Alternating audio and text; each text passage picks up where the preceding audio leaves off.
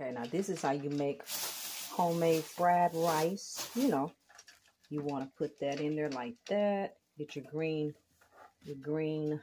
peppers, you know, throw them in there, cut them up, dice them up real good. You see I got the eggs in there. And I also put in some, you know, some good old green onions. Cut them up some good, very good green onions. So I'm making vegetable fried rice. So that's what that is right there, guys. You put your rice in there, and then you season it up how you like it. I put a little bit of some of this here Tony's Creole in there.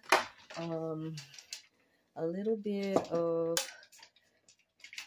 some good old garlic granules in there, organic, and a little bit of some, I'm going to put a little bit of smoked paprika in there too.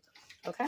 All right. And then we're going to have, I also put some white onions in there. It's going to be a vegetable fried rice. So, of course, you want all your vegetables that you like in there. So, I put some organic white onions in there too. And so, once you get all your vegetables in there that you want, then just kind of mix it up, you know, like that. Get all your rice. You got your eggs in there. You know, your rice, all of that.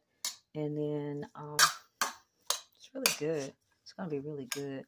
And now you can put a little bit more of your seasoning in there. So I take a little bit of this Tony's, just that, you know, the Creole kind.